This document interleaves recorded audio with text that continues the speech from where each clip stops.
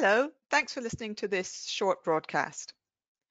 My name is Miriam and I'm from the Institute of Refrigeration, and I'm going to tell you a little bit about the work that the IOR is trying to organize to work on science, technology, engineering, maths, and promoting careers in our sector. First, I'm going to look at some of the things that our employers have been telling us. We can't rely on schools and careers ambassadors to promote our industry. We are the ones who care about it. We have to get out there and do it ourselves.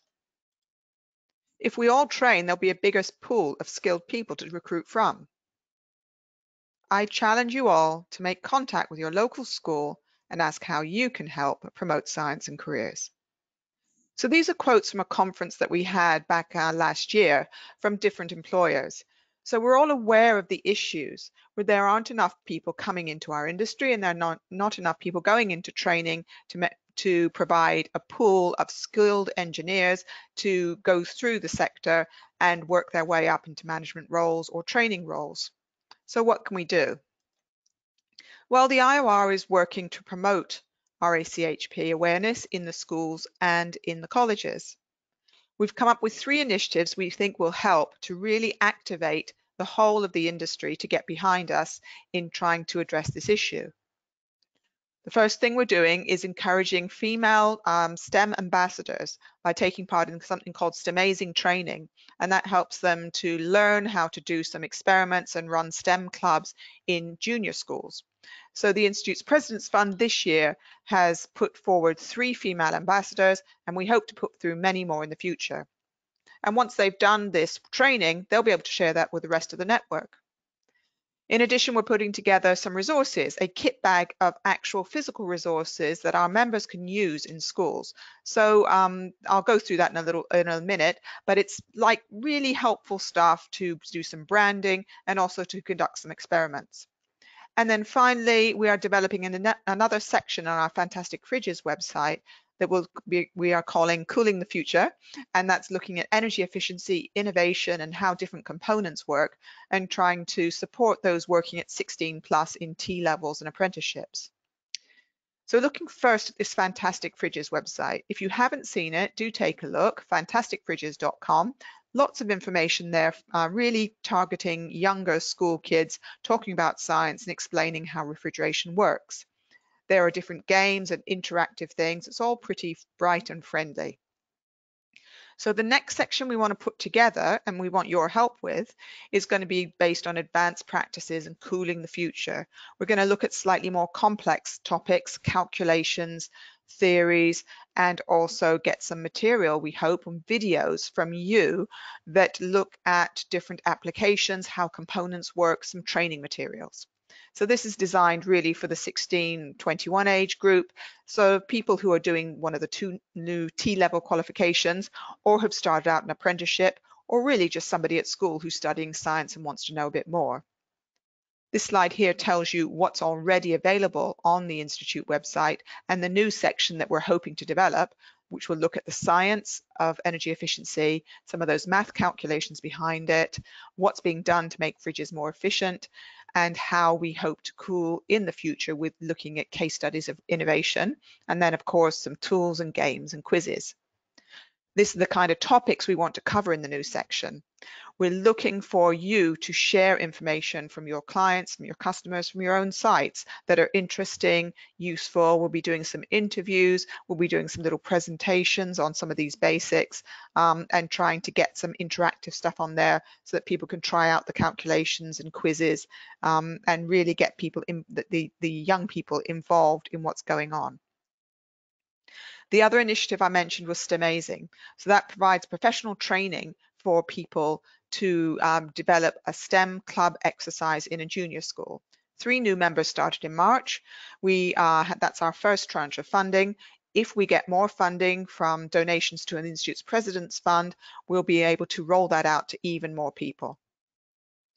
These are the STEMazing graduates that are currently going through the training or have completed it, and these are our members who will be helping to promote this more widely. Some of them you've already seen promoting this, and some in the future.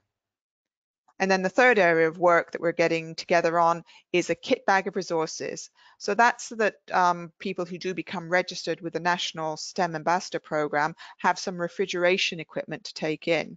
The STEM program tends to encourage people to do general science and engineering with kids, but nothing is available at the moment which really looks at cooling processes, refrigeration and air conditioning, and how that works. So we want to get together a package of materials that members who are STEM Ambassador registers can take around. And hopefully those will be kept regionally, either through the branches or through a network of STEM ambassadors, and they can be shared with other people. So this is what we're drawing together: books, guidance notes, certificates, some simple things like hand warmers or hand boilers, t-shirts, things that you can use, and stands and handouts, things that you can use to really engage with young people on refrigeration. We also want to have some examples of experiments that work really well. So we're inviting anybody who's currently a STEM ambassador, who has experience of working with kids on science subjects, to come up with some examples of experiments that could be used. So here's one that we put together as a template, using popping balloons to talk about heat transfer and things like that. So you can have a look at that one, and also some extension activities, really to give people more confidence to go into schools and talk about these topics. If you're not currently a STEM ambassador, it's a pretty easy thing to do. You go to the STEM ambassador website, you will provide a lot of information, they'll do all those background checks for you, and then they will help to match you with a whole database of schools who are looking for people to come in and talk about their experience in engineering, going to careers fairs, events, clubs, and talking about careers as well. Now, we have a lot of information about that on the Institute website. The last few years, we've developed a load of guidance notes. So we have information about how to work with schools, information about how to become a STEM ambassador, information about our website and how you can use that to engage with schools. We have a video all about careers and information about taking young people on work placements, which is a great recruitment tool. So go to that careers page on the Institute website, download everything you need if you're interested in going further on this. These are our current STEM ambassadors. So these are the people you want to speak to if you're interested in getting involved in STEM. If you know any of these people, or I can put them in touch with you, they'll tell you a little bit about what it's like, what you can get out of taking part in these events. And you'll see them also often on LinkedIn and Twitter telling you about their experiences.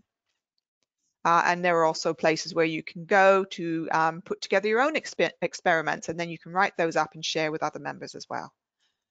So, final word then, why is the Institute putting effort into STEM and science? We want to improve awareness of careers in our sector. It's a really important priority for us for the next few years. And we want to have an investment in the future of our industry. Also, we know our members are really interested in this topic. Members are enthusiastic about careers, enthusiastic about science and refrigeration, and they have a lot of knowledge and expertise to share. So we want to really get the mechanisms there to help them do that. And then finally, there's a lot of STEM programs out there, a lot of engineering initiatives, but there are none focusing on refrigeration, on our expert area. So the IOR is the right place to pull together the resources of our members, to pull together the ideas of people who experience this area, and really maximize the impact for the future of the whole industry. So I hope that's given you an idea of what the Institute's doing.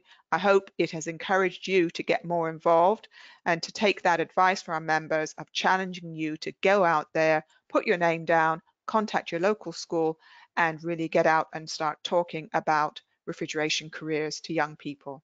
So if anything you've heard about there in the presentation, you think, oh, well, I might be able to help with that, please get in touch with me, Miriam at the Institute of Refrigeration.